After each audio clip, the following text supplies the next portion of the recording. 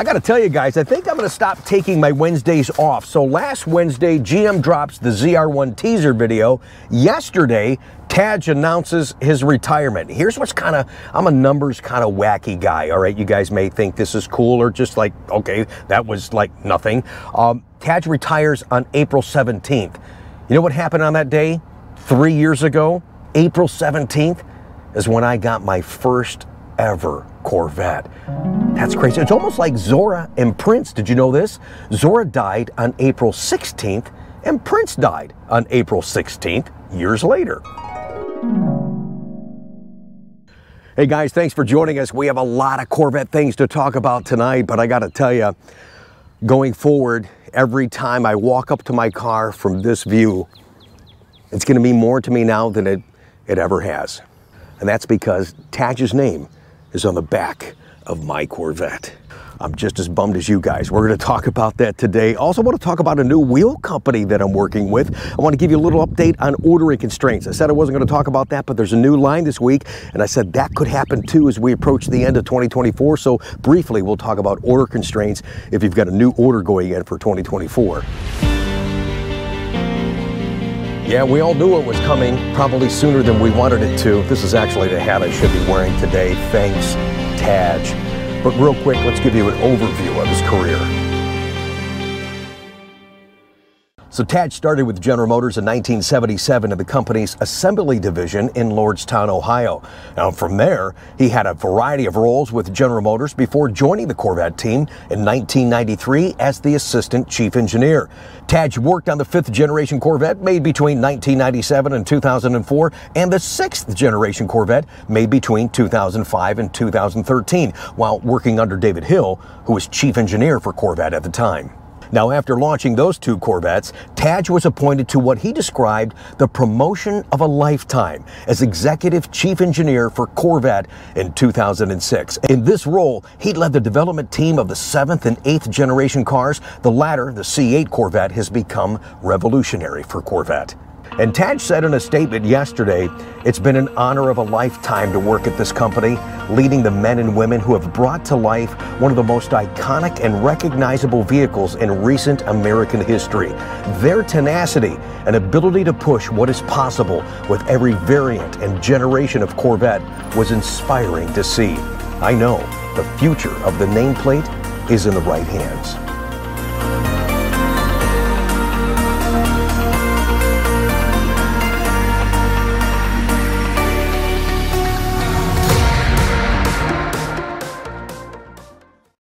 One thing that stuck out to me in that statement we just read from Tadge, he said their tenacity of the team. No, Tadge, it was your tenacity that got it done.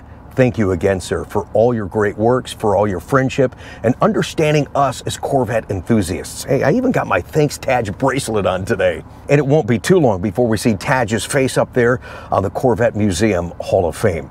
Well deserved. And don't think for a second that he's not done with C8. I think everything that he touched with C8 is yet to be seen. Everybody says, oh, the last car he did was ZR1. No, he had something to do with everything to the end of this generation, and they'll be talking about that. You know when they do those promo videos? Well, before Tadge left, he did this, and he did this, and he said take this direction, and so we did, and this is the result. So we're going to see that for years to come from Tadge. So I'm very upset and bummed that he's leaving, and respect that he has to enjoy the rest of his life because he's given so much to the brand and he's done such a wonderful job. So thank you again, Tadge, for everything, man. And who knows, he might even had his hand on just saying, well, maybe try this or that for the C9 Corvette. That story will be unfolded and told in years to come. You guys know how passionate and how talented Tadge is. Don't think for a second that he doesn't have ideas of what the direction of Corvette should be for C9. So I'm kind of curious what that's going to be as we get to that point, or when we get to that point. Now, real quick, I want to share with you guys some information about a new company that we're working with. And as you know, right here on this channel, I don't put commercials in the middle of the videos, and there's a reason for that. Number one, you can't control some of the crap that they put out there on YouTube, because when you're here, I want you to stay here, enjoy the content, the conversations, the information, the experiences, and the fun that we're having with Corvette. But when it comes to doing business, I share with you guys companies that offer great products and services for our Corvettes. In fact, many of which I work with directly and have their items on my car. So when it comes to your Corvette, what's one of the biggest accessories? Yes, wheels. I was just referred to a wonderful company, Motorsports LA, and they have an amazing selection of wheels. And I want to talk about one line in particular, and that's Vossen. You guys have heard about Vossen wheels, and you see them all over on Corvette. And in case you didn't know, Vossen is one of the leading manufacturers in the wheel industry, and their headquarters is in Miami, Florida.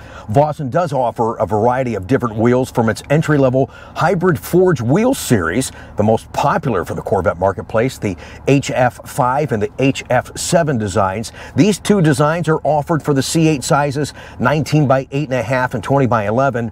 They're a little bit more flush with the fender, and sizes up to 20 by 9 or 21 by 12. Now, that's their hybrid forged series, and if you want to step it up and go fully forged, they have a Vossen forged design series. It's available in optional sizes, custom offsets, custom powder coating finishes, and a whole lot more. Vossen forged is offered in one-piece monoblock or three-piece forged. Keep in mind, these wheels are TUV verified. Located in Miami, Florida, Vossen Wheels, they're one of the few companies that manufactures all their forged wheels in-house. Yes, made in the USA. Now, you're probably saying, Rick, what is TUV verified? Well, that's when the wheels go through the heaviest tests to ensure the product's quality, the structural integrity, which are up to European standards. As Vossen is a worldwide brand, and they're very popular in countries like Germany, Switzerland, and Austria. And those countries, they require their wheels on the road to be TUV verified, and Vossen wheels are.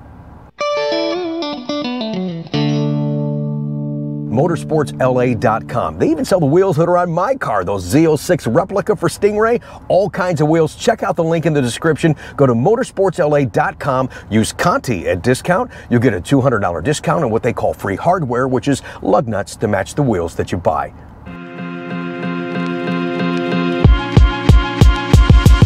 Once again, welcome to the channel, MotorsportsLA.com. It's great to have you guys here, and I love, oh my gosh, you guys showed these chrome Vossen wheels the other night. Like, holy crap, those, I love my black wheels right now. I was like, oh my God, I wanted chrome. GM didn't offer chrome. Those things are smoking hot, man. Check them out, guys. And if you get them on your car, send me a picture. We'll show them up on the Beautiful Ride segment that we do on Tuesday nights. Couple more things let's talk about in Corvette. You can go about your day, because I got a lot to do too. Let's talk ordering. I said I wasn't going to do this. Let's do it real quick. Order constraints for orders going in this cycle right now. A new constraint has popped up. GM had said the other day that the Q9i, the wheel that's causing so much controversy, and because of these wheel constraints, yeah, you want to check out companies like MotorsportsLA.com. Q9i wheel was supposed to be zero availability. In fact, 42 sets are available for this cycle. What sucks is I got none. Oh, but there's more, just a couple of more here. Ordering constraints. If you're trying to order a car in this cycle for a 2024 Stingray, non-Z51 suspensions are controlled. Only 188 are in the country available. Z51 suspensions, 231. No high wings for Stingray. And here's the new one. 1LT equipment packages now controlled. Only 84 can be ordered in this cycle for the country. What is that all about? And Z06s, how about this? No constraints whatsoever if you got an allocation in this cycle.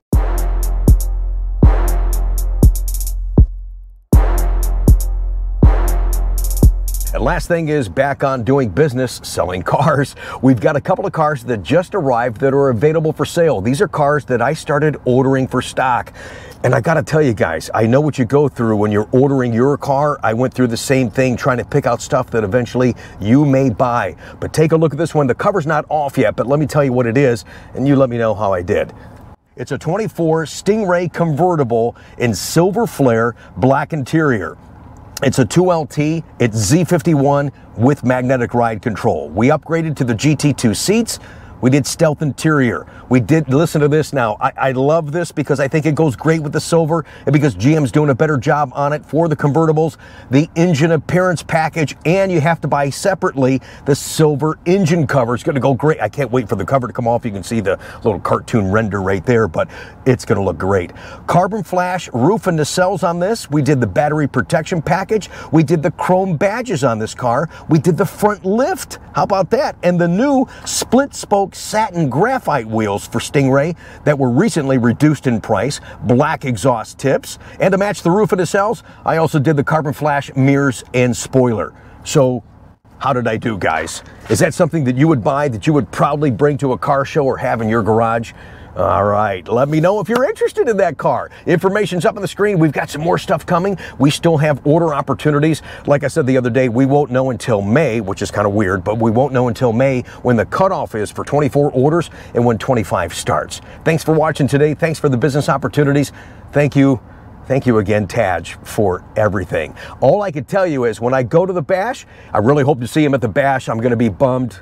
No, I'll be mad. I need to get a picture with Tadge by my car, by my Thanks Tadge plate. Certainly want to get an autograph from him. It's always a pleasure and it's just so much fun listening to him talk about this car. I mean, it's so high tech, but yet we understand it. And I love that part about him. I really do. Thanks again for joining us. Support this channel if you would by subscribing and hit the bell notification. Thumbs up this video and make comments down below. We talked about a lot and I know that Tadge is a soft spot, so by all means, please make some comments down below.